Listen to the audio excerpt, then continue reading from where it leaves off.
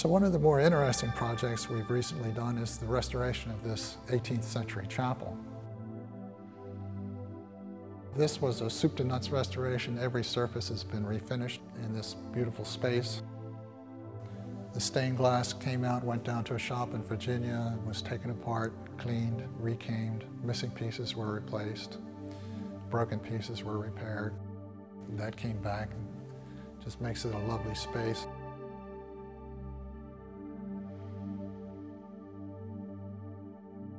We replastered every wall and ceiling in the building. We refurbished all of the marble, cleaned all of the marble. And it's hard to tell, but the pediment behind the altar is painted wood, and we had it fauxed to look like marble. The wood flooring by the altar came from 2 ancient ash trees that fell down during a hurricane here, and we had them milled into lumber for flooring, and that's where they wound up there, which is a nice touch. So everything in this chapel has been refurbished and restored, from the walls to the ceilings to the floors to the stained glass, and it's just the most beautiful space you could ever hope to see.